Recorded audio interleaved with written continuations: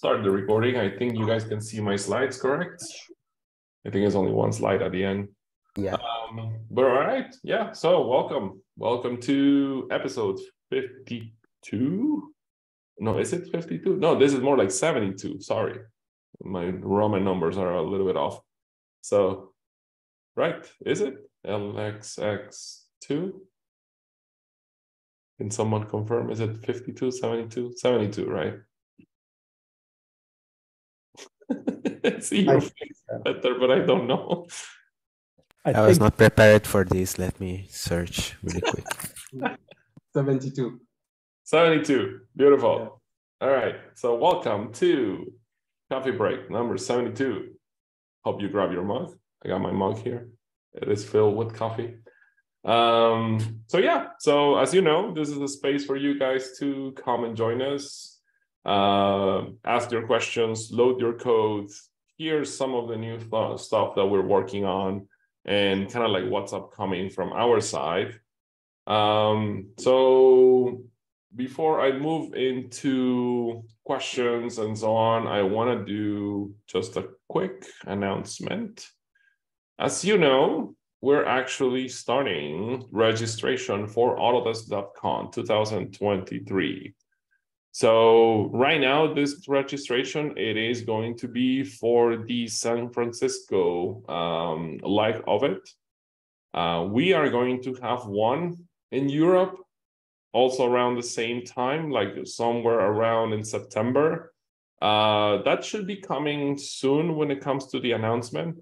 But yeah, we're going back into this kind of like developer conference mode. So not salesy pitches, more like hardcore, like coding, demos about stuff that we're working on with the new services and so on. Those of them include the AEC one, including Forma, Fusion, access to data itself. So we are open for registration. So if you are in the America's time zone, or you want to take a nice break in September to go to San Francisco, they have amazing food, by the way. I will recommend it. Yeah, come and join us. The team is going to be there. We're going to be sharing a lot of knowledge with you guys. A couple of months previous to AU and so on. So definitely something to consider. Okay. Now with that, I want to give the floor to you guys. Like, what's going on? Do we have any questions? Anything that we want to share? And I'm going to go once, twice, 3 times. Oh, Mr. Tyler. Hey, Jaime, how you doing? Good, man. How are you? Doing good. I've got a question. We're getting ready to launch on production just a viewer and testing that out. What we're running into is that it's getting blocked by the content security policy. So because we don't have it allowing the worker-source blob available. So I was curious if we throw that in there, what's the standard content security policy for having some of these? I've seen some websites that have this on there and they don't have that. So I just was curious from your guys' perspective, what's the security implications? I'll be talking to like our developers and architects later about that, but. I think you should be fine allowing these web worker blobs as long as they're coming from the same page, basically, right? They're being created by the viewer. This is something that is common, right? I mean, the viewer is using web workers for different types of tasks to run in the background, right? So loading an SVF, processing the property database, data structure, things like that. This is done in web workers. So I think in the CSP, is that acronym? Did I get it right? Yeah. Should be possible to basically specify that you do allow blobs for things like web workers coming from the same origin, right? Basically, you could limit that, and I think that should be fine. So those are coming from the developer API, the Autodesk developer API. Yes. I'm trying to think. Well, actually, I need to check with the viewer team. Because I think the web worker code is actually part of the viewer 3D.js file already, but I don't remember how exactly that works there, but I think it's being loaded as a blob for some reason. Okay. But yeah, it's part of the viewer functionality. So I do see the link that you share in there, and then open up the console. It does seems like it's refusing to create a worker. Let me see. From blob. Yeah. Save inline. Okay. Yeah, so I don't again, I need to check with the viewer team. I'm not sure if that is coming from but you can actually see that in the console, right? When you open that link. Right. There's the create worker, that's from the viewer 3D.js file. And I believe it's actually creating a worker from a code that's already part of this JavaScript file. Okay. So limiting, using adding a content security policy for the worker SRC to limit this to either to developer API Autodesk.com or to just the self. I think that should be sufficient, and still keeping it safe so that no other workers can be executed from other origins. Okay. Yeah, I'll test the self and the developer API. I know if I allowed it generally for the worker source blob, then on my local machine, then it works. Okay. Even with the same content security policy, but adding that. So I just wanted to see if there was a best practice going across the board. Yeah. Well, I think I would try and keep the scope, narrow, right? So see if we could limit that just to the developer API domain or even just self. I think that would be the best. Okay. Sounds good. I'll try that. Thanks. All right. Yeah, sure. Hey, Tyler. Oh, Augusto's here. Hi, Augusto. Hello. Good morning. Morning. So I'm giving people option to do questions and so on, but I don't know if you had something else for the agenda. No, I mean, as usual, right? This is very, very open. So yeah. Questions or topics from the team. I did announce about the DevCon 2023 registration being open. Oh, that's good. Yeah, and I see Alex has a question. Yeah, basically I have a teeny bug report for you. I can show you. So I'm sharing my screen. Autodesk non-photorealistic rendering extension. I'm loading extensions, setting parameters, and it's okay, it's set as I want, but processing style and other parameters are not affected here. At least at 7.87 version, I thought probably today 7.88 released. I haven't tested it in it yet. But sorry, Alex, go ahead. Just that's it about this. Okay, so the panel, I don't think it's exposed in the UI, is it? It's exposed basically here from configuration settings. Okay, I remember it was used just for debugging purposes, but if it's exposed, then yeah, we need to get that sorted out. Yeah. So I'll bring that to your team. Mm-hmm. Thank Great. you. Can you send us just do kind of like a capture screen of this and then just send one to the APS help? And that way we can track it there. Okay, sure. I should probably stop sharing. Thank you. Just simple code. Okay, cool. Yeah, and one another thing I wanted to ask Peter, basically, some kind of request or blog post about cleaning up viewer resources. So that's basically I found, for example, if I add three dot group to viewer layers, add overlay, it won't dispose it correctly, it would stay in memory. So would be super good if this topic would be covered. I mean, these layers, scene builder, probably data visualization stuffs, materials, you know, everything just to have somewhere. Okay, so provide some details about proper cleanup of resources. And Yes. we're talking about things like 3JS meshes and materials, custom meshes and materials being added to the scene, things like that. Yeah. So like that viewer overlays and scene builder. And you think that when a mesh is added to the overlay that it's not being disposed properly?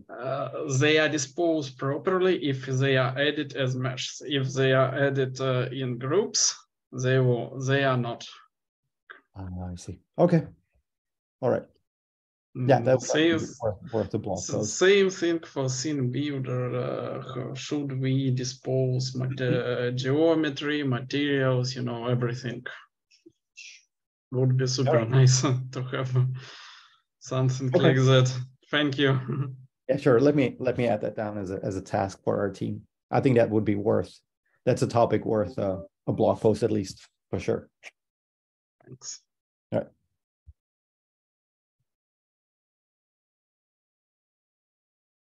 Do we have any other questions?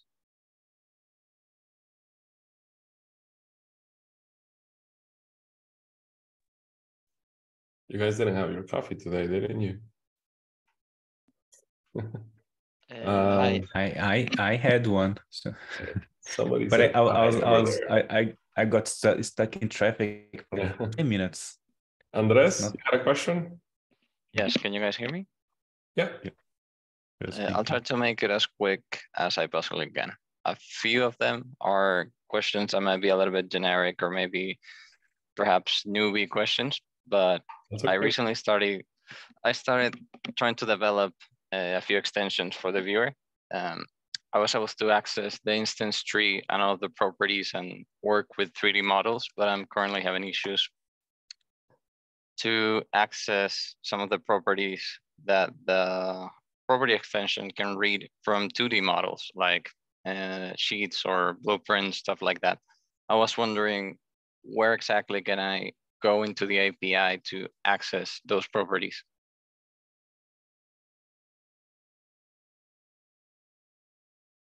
So just to make sure I understand, so there are some properties, we're talking about 2D drawings, and there are some properties that you do see in the property dialog in the UI, but you don't see them when you try and query the properties programmatically?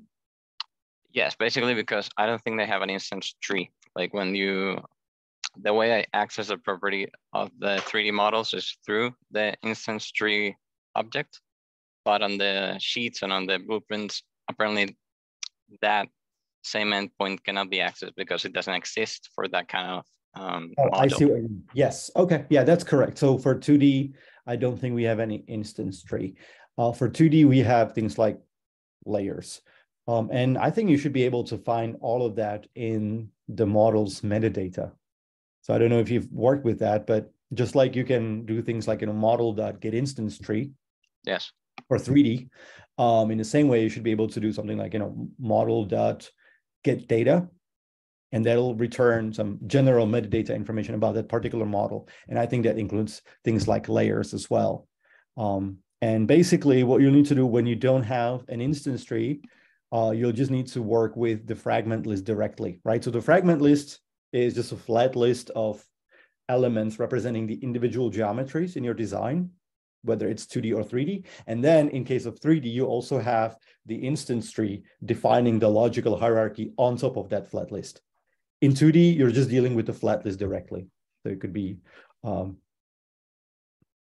working with that basically. And there's also a way to map the fragment IDs from the individual fragments to DB IDs. So then you can then again use the standard methods to retrieve properties of a specific object ID or DB ID. Got it. So essentially I have to like take it back a step. Instead of trying to work through the instance tree, just going to the manifest itself and querying that. Yeah.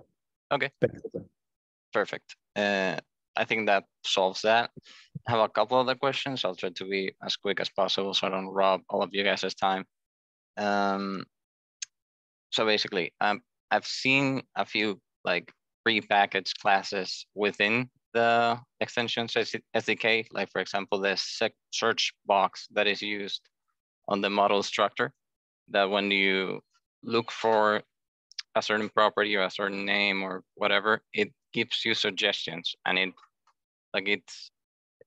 has a lot of useful code and functionalities that I would like to implement into some of my extensions.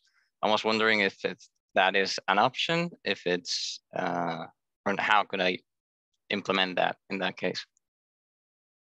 Right. So we're talking about reusing, in this case, let's say the search box UI class that's already used in other UI elements in the viewer. Yes. Yeah. I'm not sure if this is documented in the documentation. I know that some of the classes that we use, some of the UI classes that we use in the official viewer UI are not exposed in the documentation. And sometimes I know that sometimes what I do is I basically cover this in form of a blog post. So sometime back, I took, let's say, the tree view class that's also part of the Autodesk viewing UI namespace, and I wrote a blog post about how that tree view can be used to how it can be reused if you want to display some sort of an interactive collapsible tree of your own data in the viewer UI. And I think here we'll probably need to do the same thing. Basically take the search box and document it in form of a blog post to say, here's how you can reuse it if you want to. All right, perfect. Thank you. I think that solves that. And then basically just to close it out, I was looking through the Lightning talks, and I found one regarding point cloud models. And I believe it worked fine up until version 6 of the viewer, but I think at least this demo, the one that wait, no, that's the wrong link. Never mind. The demo is actually there. I think that demo no longer works. Right. Yeah, I believe there was so sometime in the transition from viewer version 6 to 7, we moved to WebGL 2 by default. Got it. And I believe that actually affected some of our samples where we were using our own custom shaders. And I believe that was the case for the point clouds as well. And we were able to, we were able to get those demos working again by basically disabling WebGL 2 and going back to standard, WebGL 1 standard that was used before that version change. So I think there would be two options. Either if you want to use the point cloud from those samples, you probably need to either revert back to WebGL 1. Mm-hmm. There's a way to configure the viewer to keep WebGL 1 by default, or modify some of the shaders used in that point cloud render so that they follow WebGL 2 requirements.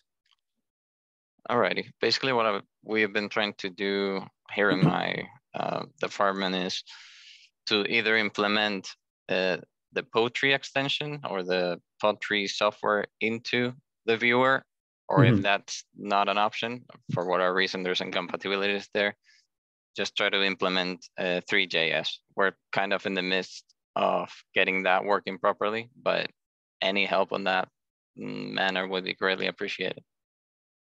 Okay. Yeah. Let me check the blog post because I remember that I included this comment in one of those in one of the blog posts where I was mentioning the way to revert back to WebGL version 1. And I believe that would be the easiest solution in this case. So let me see if I can find that for you. Perfect. And then just a quick consult kind of. I was wondering if there's a possibility, like a native possibility of uploading point cloud models directly into the viewer without using the recap API, or is that currently the only Autodesk solution? Sorry about that. I was looking for the solution, and I saw Augusto has already found it. He's sharing on screen. Could you please repeat that question? Sorry about that. Is it currently any way of natively uploading point cloud models into the Autodesk viewer without using the recap API? Was that currently the only option that we have? Yeah, like currently the only official way is through recap. Poetry use case is something that we've been trying to research and document as well, right? So that's where we have the demo about, where we backported the Poetry loader for our version of Three.js, so that you can actually load, your own models, usual models into the viewer, and then bring in Poetry point clouds as well. I would consider that as, a semi-official approach as well. I mean, I know some of our customers use the Poetry approach. All right, perfect. I think that's that. Thank you very much. Yep. No, thank you. And I so have you seen the the code snippet that Augusto found on our blog while we were talking? Let me see. Are they in the chat or? Let me share again, but I'm putting on the chat window.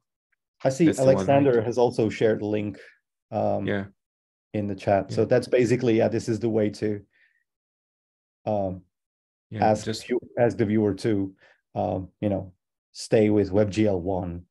Got it. Yeah. Okay, thank you. Yeah. Let me save that so I don't lose it. Yeah. So I'm going to share the recording later, and when I share the recording on YouTube, on the description, I share the links we have on the chat window. Okay. They'll all be there. Great. When will this be published? Soon after here, like an hour or so. All right. Cool. All right. So for the last 5 minutes, I do have something else that I didn't want to push too long for the end, but I guess we're getting closer to the end, so might as well just do this right now. Okay, so 2 things first.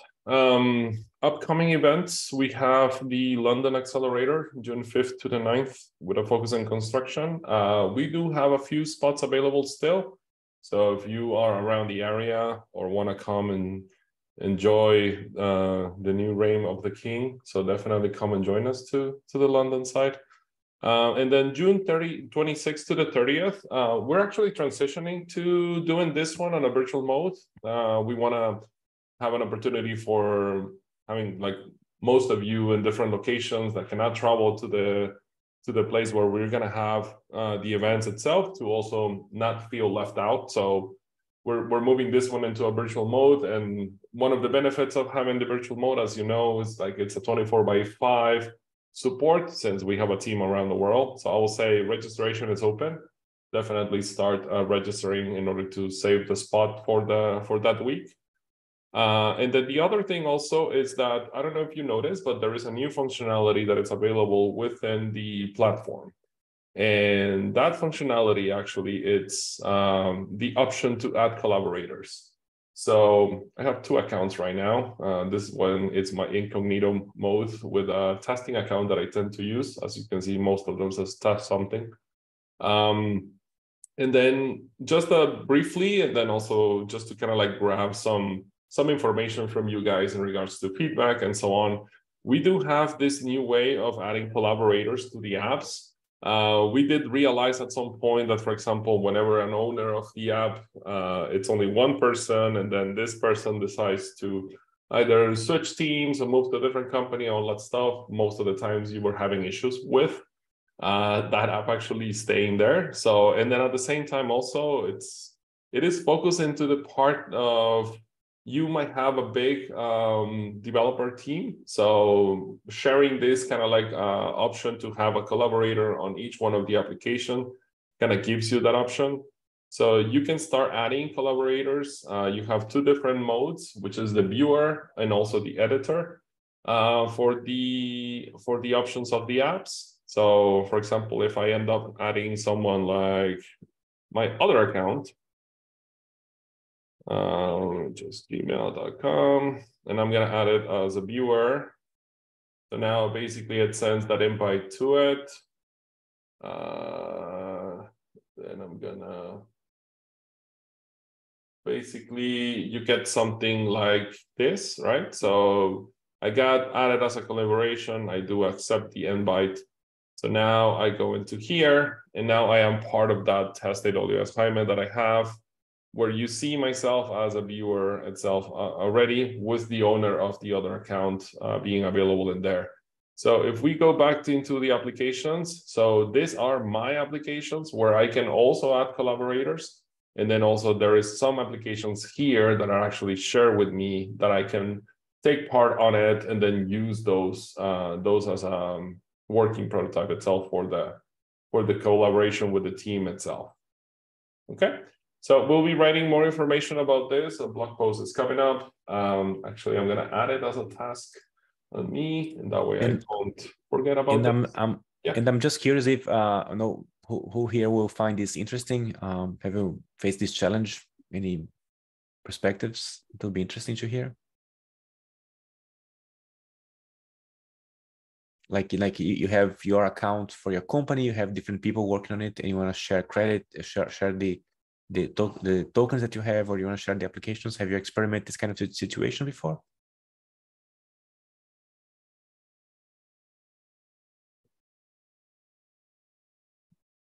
Or maybe not. Luis says nice. Maybe Luis, you can tell us what's nice about it. We kind of know what it is, but from your perspective, I guess. Hello everyone. Yeah, I never need something like that, but it's great if I can share my project and my collaborator can change what he needs inside that application. That's cool. That's great actually. So I don't need to send my email and so on. Yeah, and password.